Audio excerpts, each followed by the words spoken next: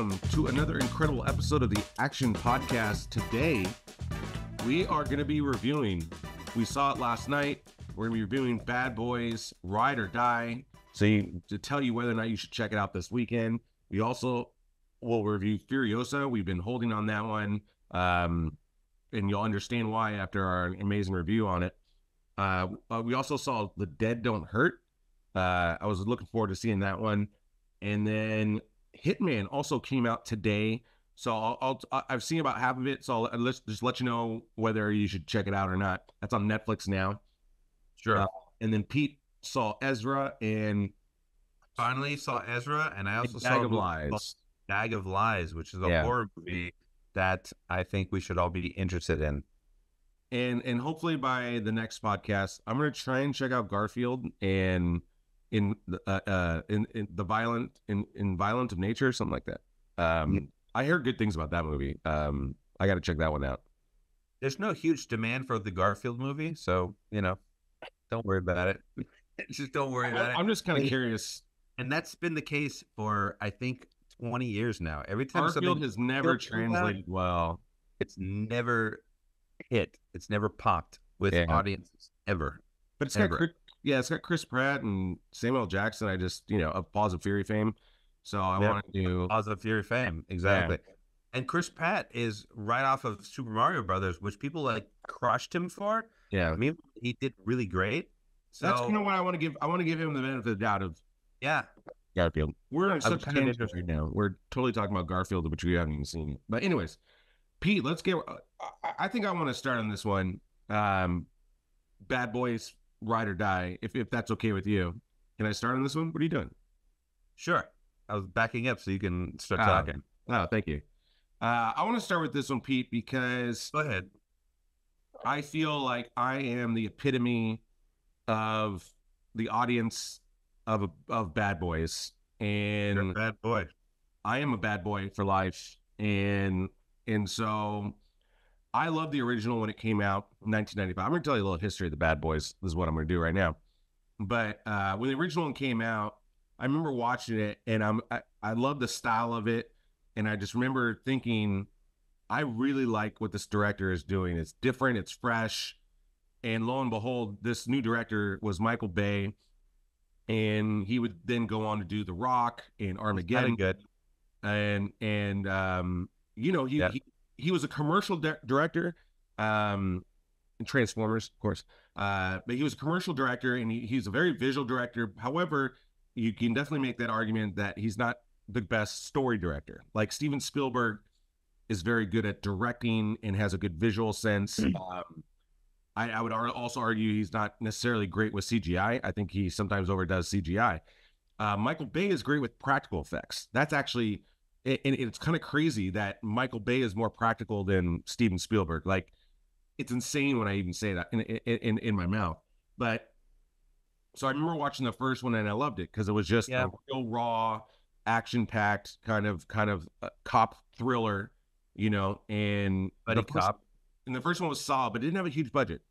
But it did very well, and I saw it in theaters. I remember it. Let me stop you because the first one, it didn't have a big budget, but it looked like it had a really big budget. I mean, I think that's his brilliance in a way as a director, is that he's able to take things and really make them look original and significant, but then also under a normal budget.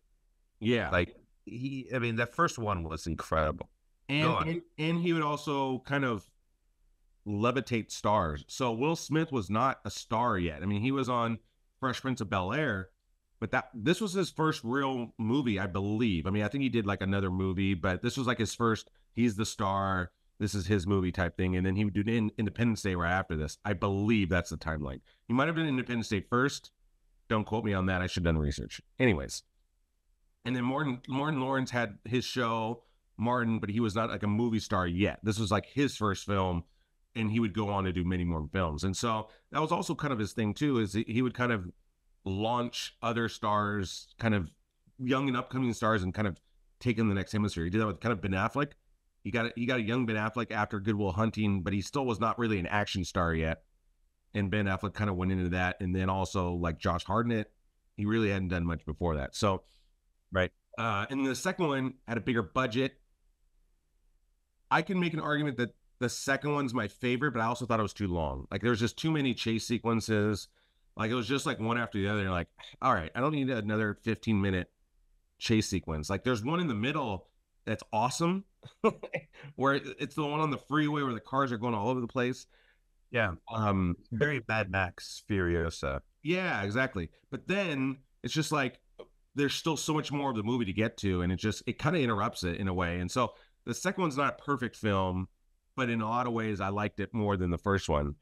The third one then comes out 30 years later ish, and I absolutely love what they did. Michael Bay was no longer directing. He handed the reins off to two upcoming directors, and I thought they did a fantastic job. And the story was solid.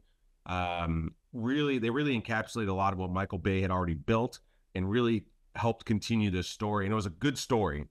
Now this one now comes along, and I'm not gonna lie, I was a little worried going into this because the third 100% worried. The third one had the benefit of time, and then the characters and all that, they had their different lives, and then Joe Pagliano dies in that one. Like they really packed a lot of punch into that third one, and I love the third one. So I was really worried about this one and see what they were going to do with it. But I'll tell you what, man, I was not just thoroughly surprised, but I can make an argument this might be my favorite one, because I think this one did the best with the comedy. I feel like in the third one, Martin Lawrence was a little rusty, and he was like just trying to because he really hadn't done much acting. It felt too sticky, you know what I mean?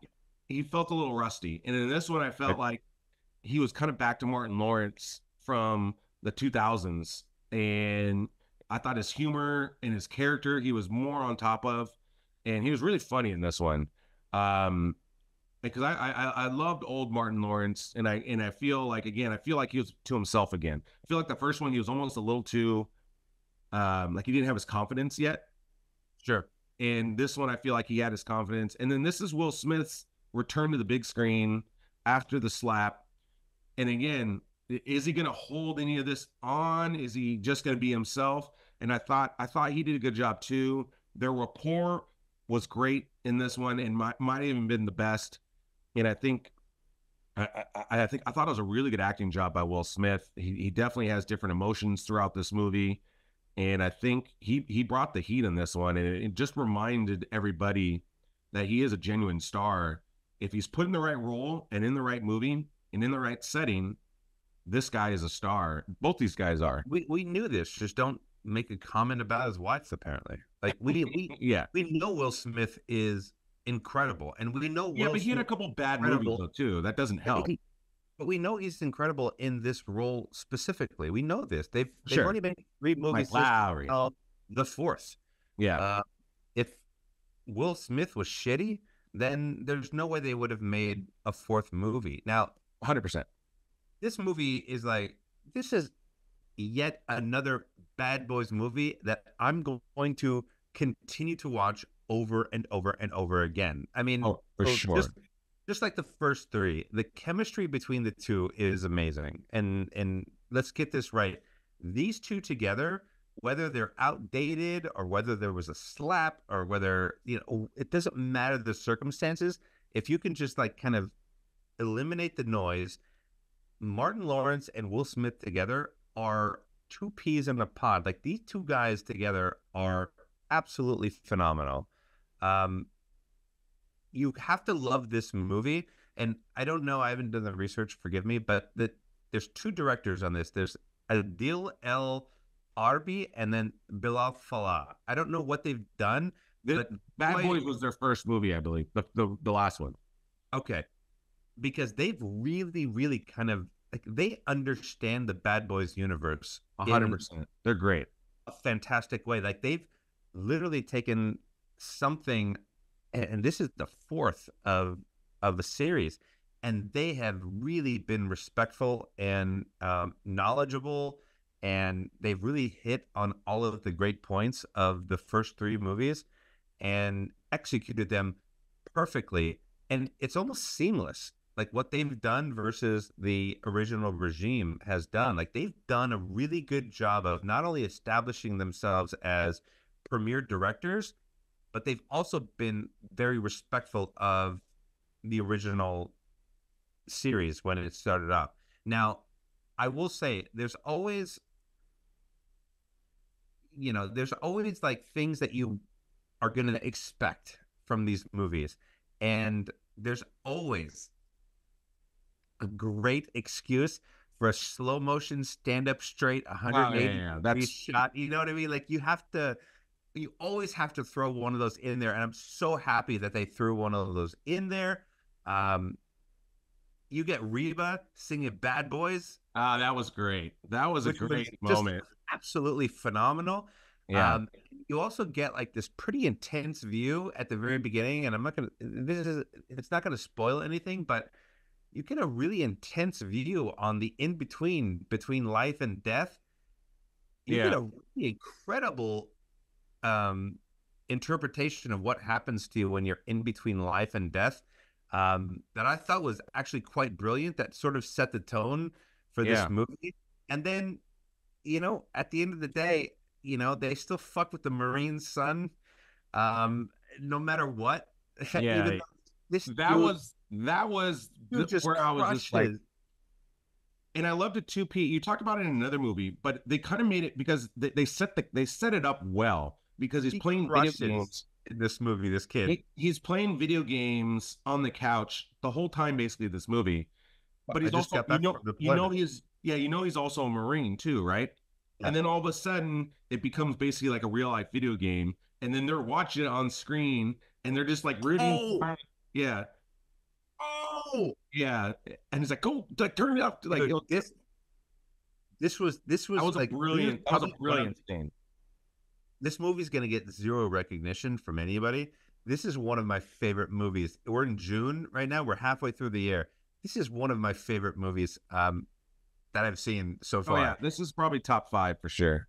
I liked it probably better than Ghostbusters. I liked it. I like Ghostbusters.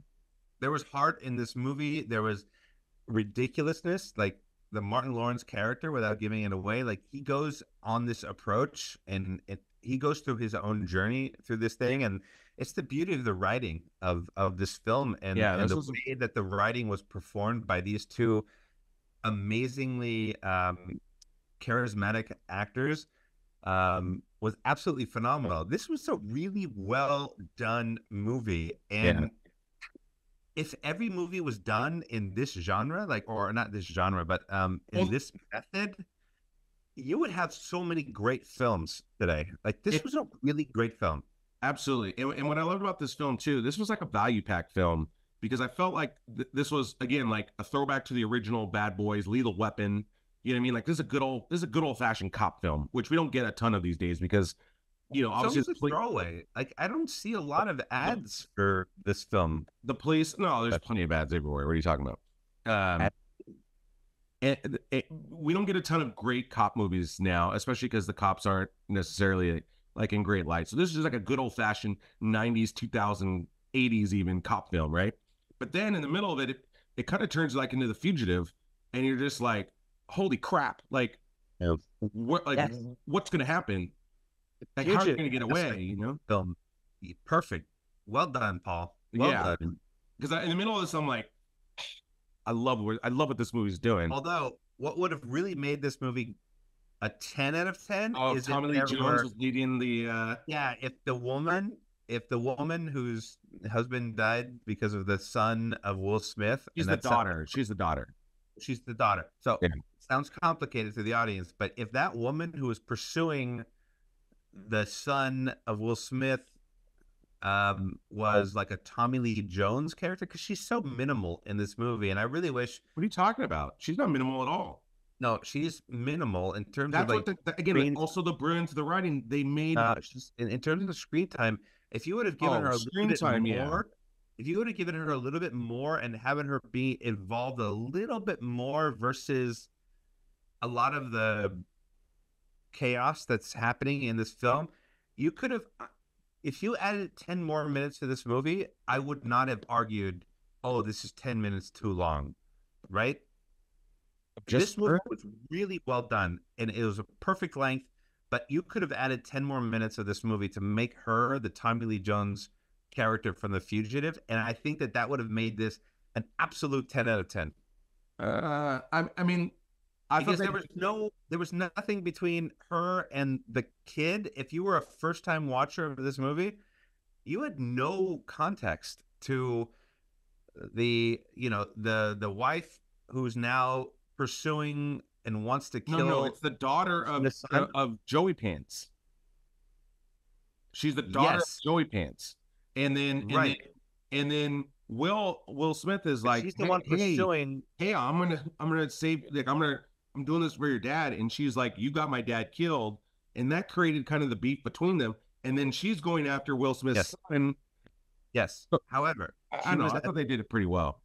She was at the very beginning, and then she kind of showed up at the end in a helicopter. In the middle, and then No, but all I'm saying is, if they would have made her more of a Tommy Lee Jones character, where she was a little bit more involved, then I would have added 10 more minutes of screen time to this film.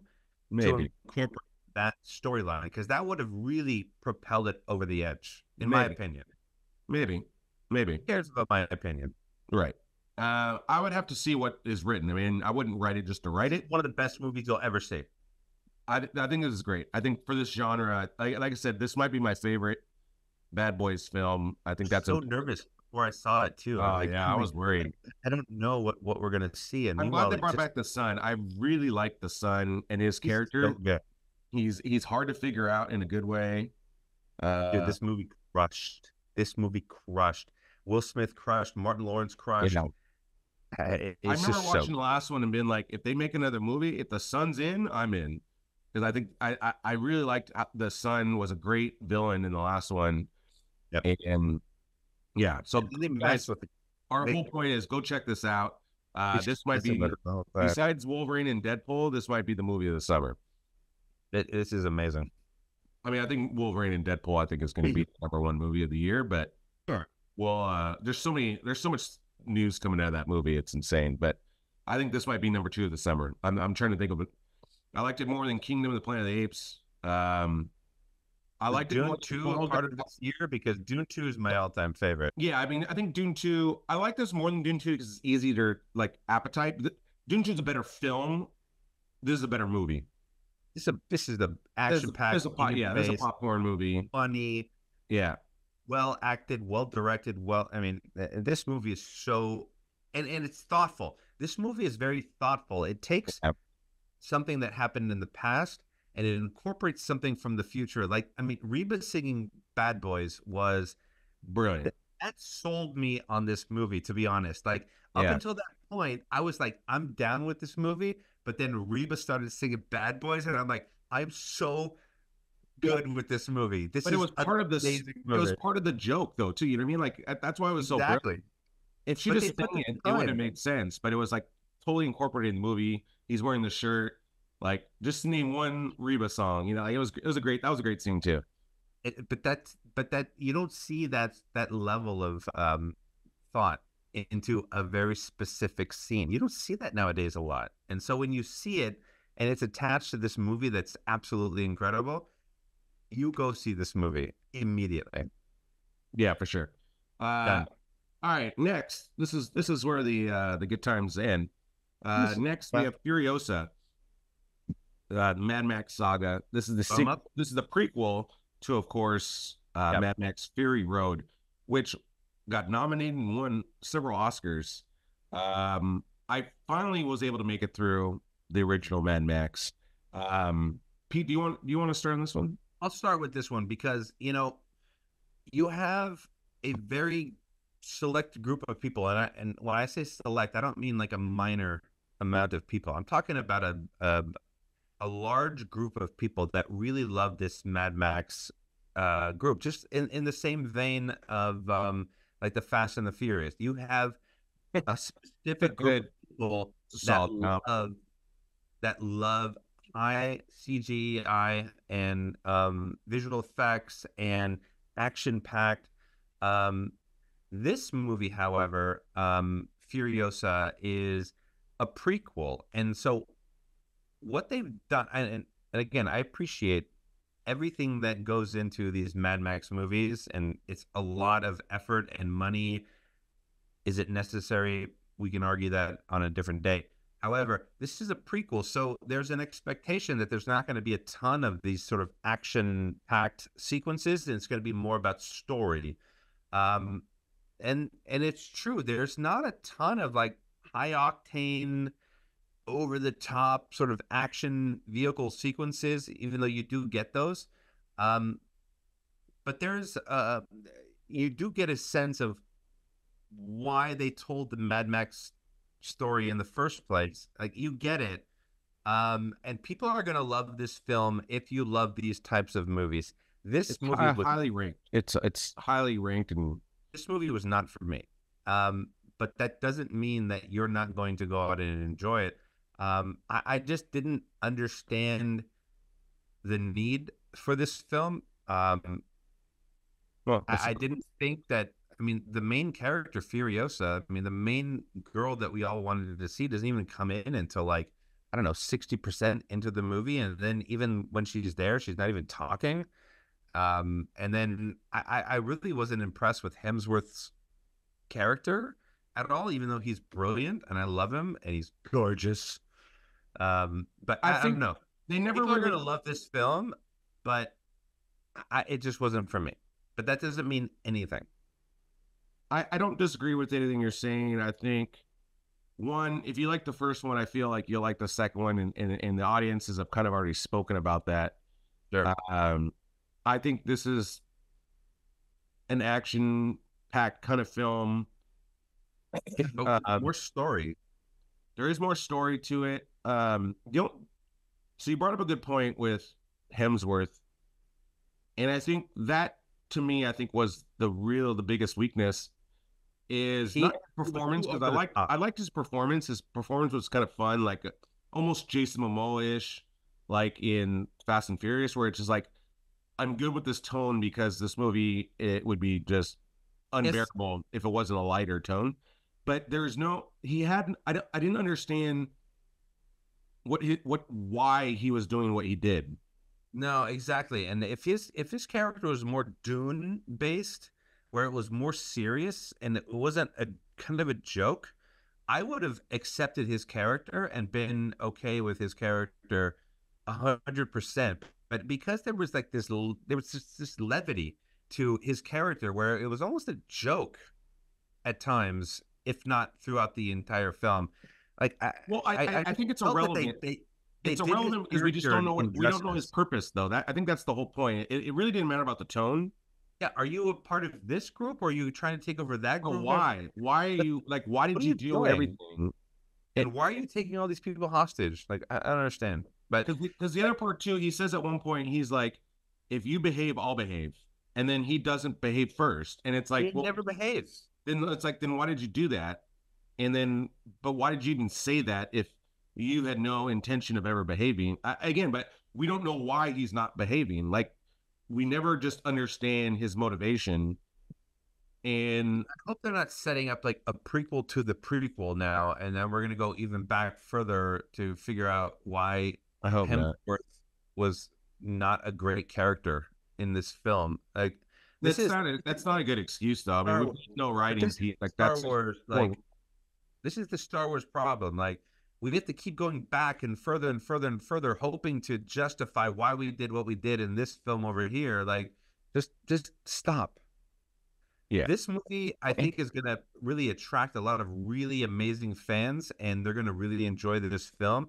I'm not a part of that world, but I can appreciate exactly what it was that they were trying to accomplish. Yeah, that's fair. With a prequel. All right, let's move on. I don't want to spend any more time on that. Next, we have The Dead Don't Hurt. And I was super looking forward to this. This is Viggo Mortensen. He wrote and directed this. And he actually didn't intend to star in this, but his main actor bounced out. And so he ended up being in this. Do we know the main actor's name? I don't know who he originally tried to cast, but it didn't say. He just says he wasn't trying to be the star. So this is a movie that kind of takes place during the Civil War, and also kind of like about the frontier. And there's a lot to like about this movie. I think I really liked the female lead. I thought she was fantastic. I thought her character was great. I wish there was a little bit more score. I'm a big score guy, especially with Westerns. I feel like score for Westerns is key. Again, like I look at Tombstone, Young Guns, like those are Dances with Wolves even. I felt like this could have really been levitated with a great score. Yeah. I think there's a lot of goodness in this film. I don't think this movie was perfect by any stretch, but I feel like if you like Westerns, you'll like this movie. But I don't feel... I don't think Viggo was a director. I thought he did some things very well. I liked the cinematography. I liked...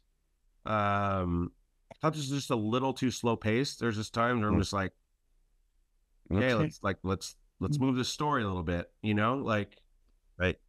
And he's amazing. So yeah, I'm happy that he's getting into directing, and I can imagine 2-3 films from now, it being something that is absolutely incredible.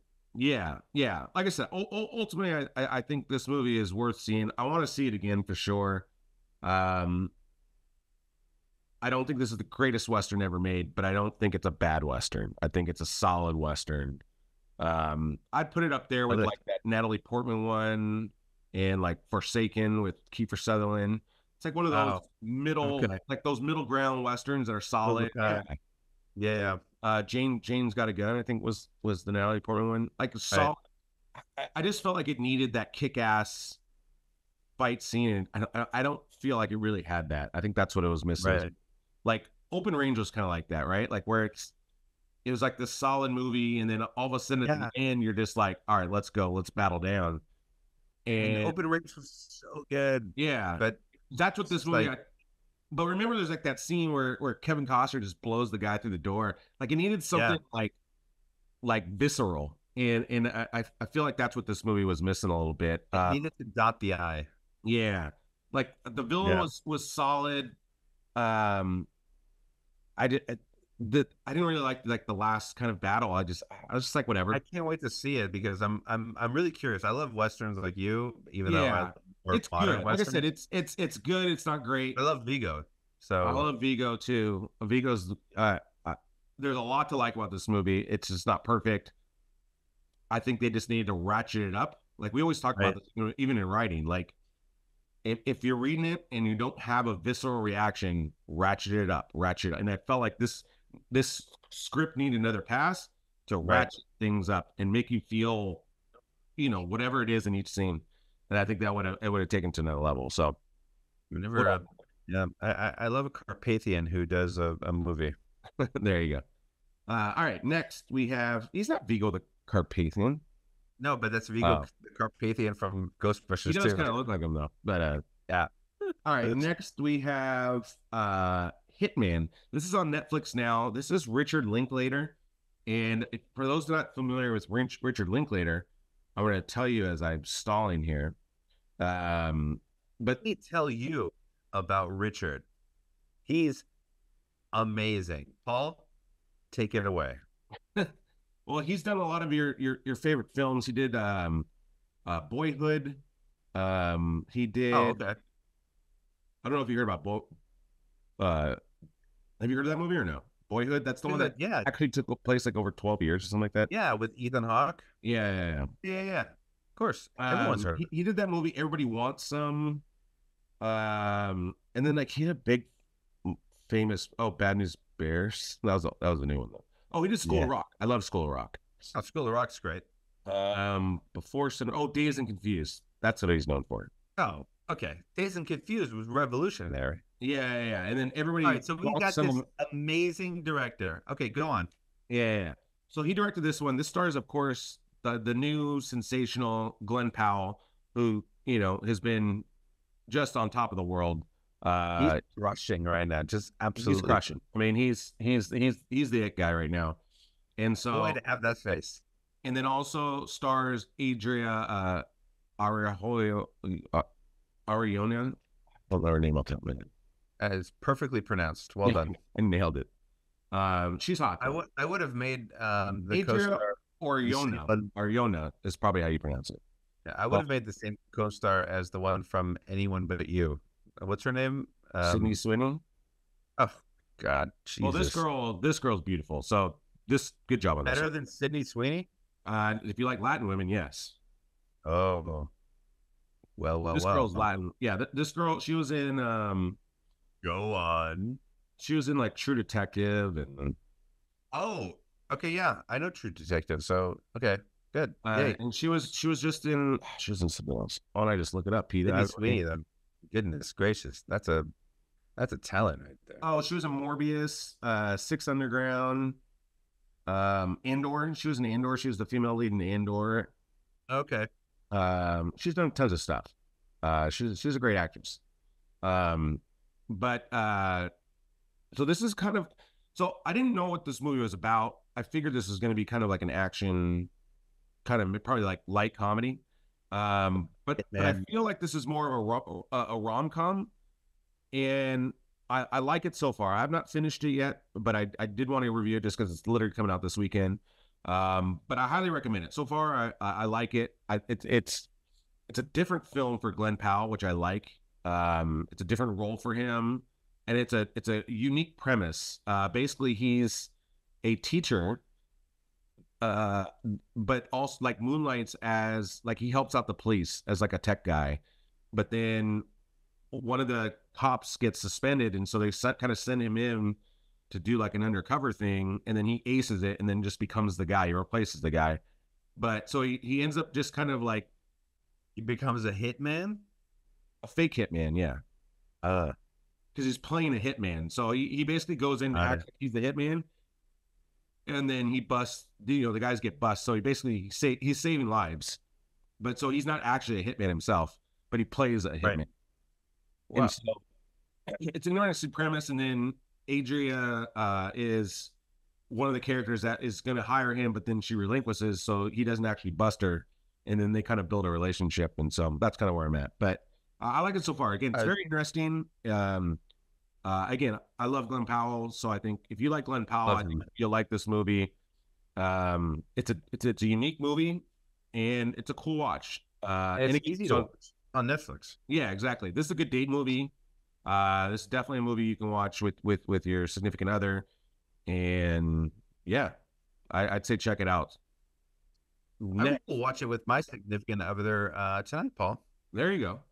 Yeah, it's a fun film. It's a fun movie. Right. And so before we leave, there's two things that I want to say, two movies I want to talk about. The first one you talked about last week, which was Ezra. And I agree with your original review of this. This is a fantastic movie. I forget the star, the stand-up comedian, like Bobby Cannavale. He is so good. It's his best. Yeah, it's his best role for sure. He elevated his game with this role, and I thought Robert De Niro's character, like this is the Robert De Niro that we love to see, especially at this age. Like, there's been a lot of like up and down. This is his best role since like Meet the Fockers, I think. Where it's just this is one of his best roles ever. Like, I felt and related to everything that came out of his mouth. And this was a fantastic movie. The subject matter, for some reason, this subject matter for people is difficult to deal with, and it shouldn't be.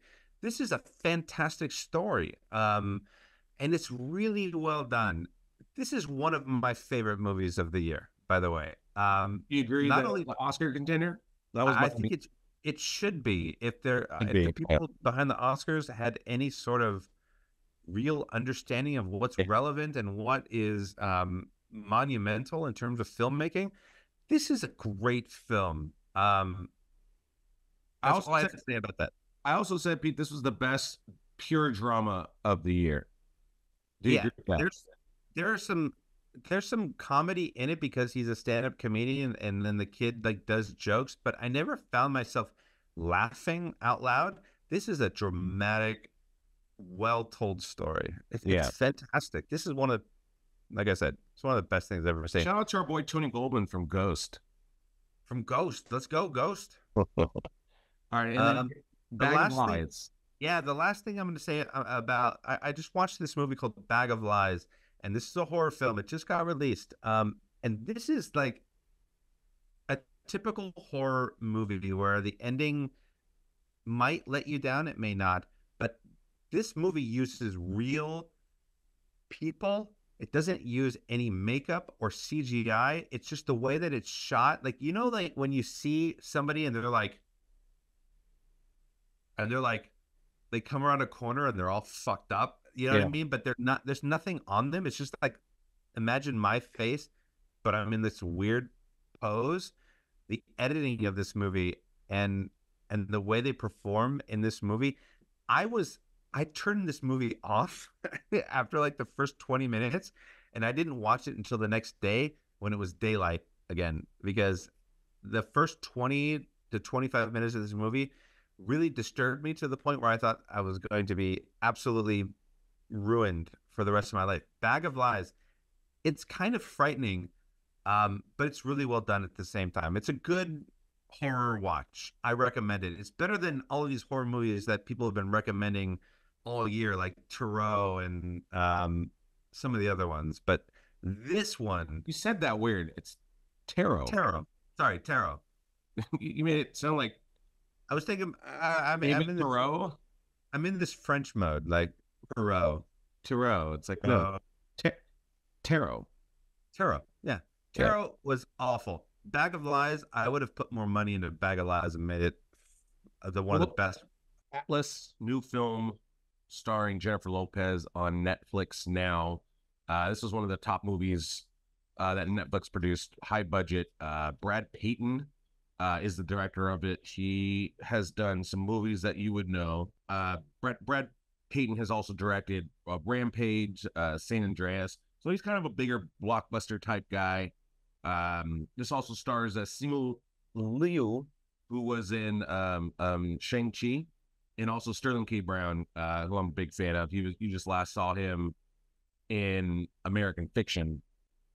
But this movie got a 5.6 on IMDb, which I would say is probably fairly accurate. I think this is a kind of a hit or miss type of film for a lot of people. I thought it was okay. I didn't love it. I didn't hate it. I don't know if I'll watch it again. So that should tell you enough about it. I think again, because it's streaming, I think it's a decent streaming, and it's a sci-fi. You know, I don't know if you remember the old game. There's an old game called like Mech Warrior. So it's very kind of similar to that kind of AI. It's an AI type film where the villain is an AI created being entity. So it's got some decent elements to it. But it's, you know, it's just okay. I got, you know, I don't really have much great to say about it. I'm not a hater of it either. I think it's entertaining at parts, but it's just, I'd say overall it's just not my kind of movie. But again, I think 5.6 is pretty accurate. I'd probably give it a 6. But you know, the question is, well, I'll see it again, and I think that will maybe really determine whether or not I like it. Like I said, I like the actors in it. I thought overall it was a decent story, but nothing to where it's just like, oh man, this is so great. So take it or leave it. The one we haven't seen that's getting good reviews is In a Violent Nature. I hear that's a slasher's film, like a slasher lover film. So if you like slasher films, like that's the one. It's never great, but we'll give it a shot, Paul. I like the title. I'll tell you that much. I love the originality of the good title, and I think that's a fantastic title. So I'm probably going to check that out. That's going to lead into basically our last tier. What's next week? So we'll figure out if we'll do another podcast. Obviously, we're behind the schedule on a few of these, but then ahead, obviously, with Bad Boys and Hitman. We'll do a full review of Hitman on the next one, just to kind of confirm whether or not my things are right. We also have the Inside Watchers. Out 2. There's The Watchers, which is M. Night Shyamalan's daughter's debut, I believe. Is her debut? Yeah. We're going to try and see In a Violent Nature. Maybe we'll get to Garfield. Who knows? There's some other documentaries and stuff out too. So We might cobble together an episode. We'll see, guys. I'm not going to promise anything. But again, we're in the heyday of summer. Inside Out 2 is the next major film. So depending on was phenomenal. I can't wait for the second one. I'm not looking forward to it at all, Pete. I'm not even going to lie or sugarcoat. I am. I've liked nothing that Disney has done in the past. Watch the first one. Watch the first Inside Out. It's really well done. I have to watch it because I have to see the second one. So and you're going to be pleasantly in this podcast. It's so good.